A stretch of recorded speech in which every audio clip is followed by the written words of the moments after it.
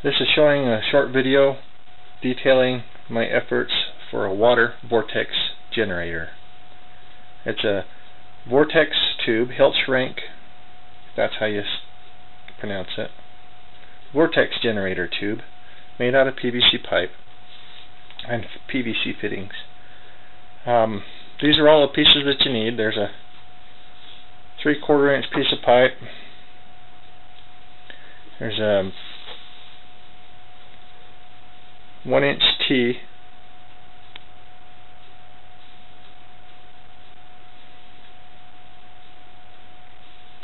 With a 3/4 inch hose barb fitting that threads in. You need 2 3/4 inch couplings to slide in the 1 inch T. Mine, for some reason, only go in one way.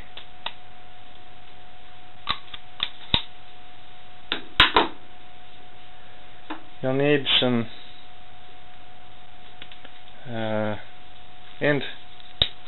threaded end couplings. So this is a 3/4 inch end coupling to a 3/4 inch hose barb, and the same over on this end. Same kind of deal. Now this one is a little bit different. You'll have to, I don't know if you can see it. It's the same thing as what these were, but I had to grind the bumps off. So, oops. So take a file or sanding disc or something to grind the bumps off so that it will fit inside a 1 inch coupling.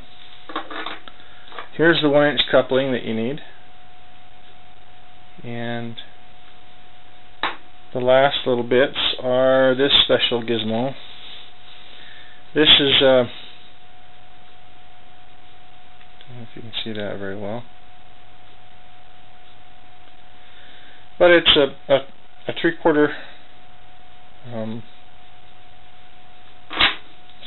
plug, threaded plug, and it'll fit inside this threaded coupling.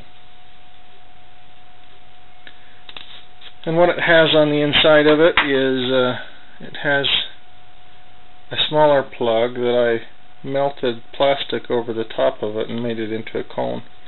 And this cone will sit inside this coupling,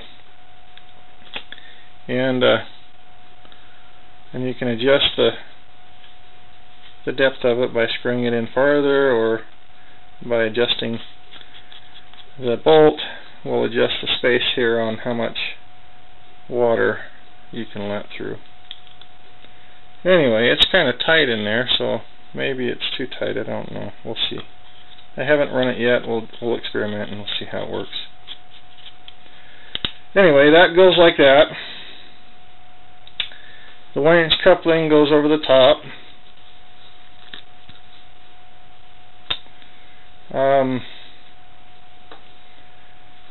Whoops.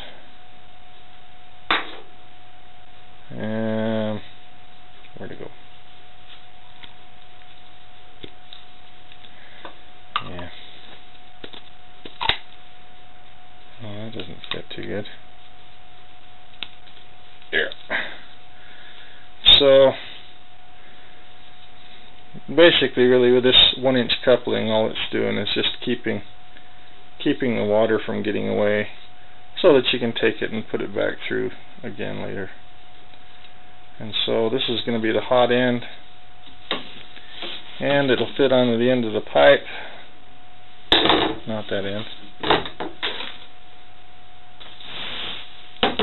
That'll fit on the end of the pipe, kind of like so, and that'll be the hot end.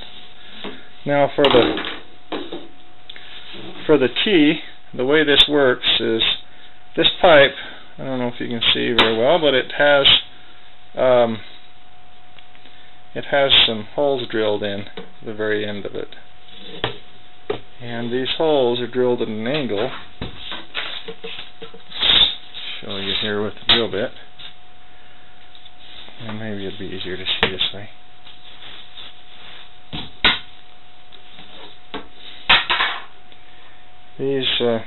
These holes are drilled at an angle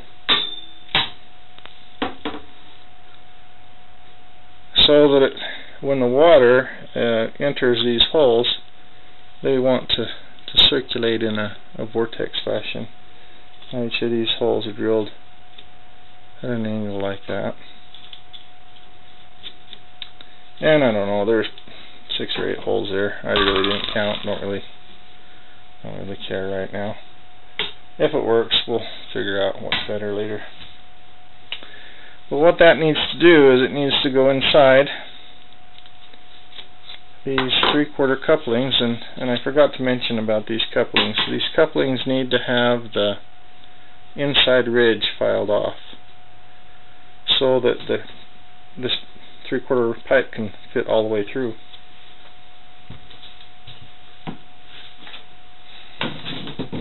What I used to do that was I used this rotary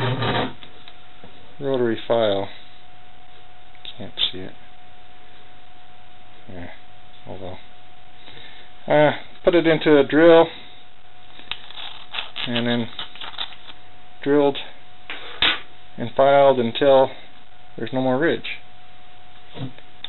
So that's what you need to do with these 3/4 couplings so that you can have the pipe go all the way through. And it's going to go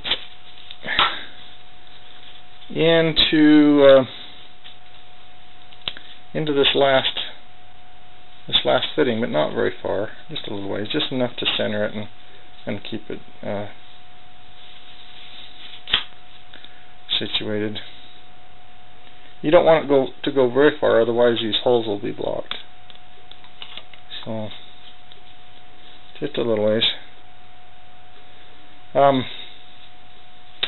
Then the last little piece that I need to discuss is this little disc. Very, very difficult to see, but it's a really thin piece of plastic. I just used a hole saw and a drill, and I didn't make any special measurements other than I think it fits inside here, because my hole saw did. Anyway, it fits on top of that. I don't know, you can't see it very well, but there it is. And that covers the hot pipe and makes a diaphragm so that the cold section can come out here. So this will be the cold section, and it'll have another 3/4 pipe coming out to be the cold section. Anyway, glue it all up or give it a good assembly here, and we'll take a look at it when we're done. Well, here it is, all glued together, all ready to go test. There's the cold side. It's pretty long, I realize that, but we'll see what happens when I test it, and I can cut it shorter. There's the hot side with the hot cone installed, so it's all ready to go test.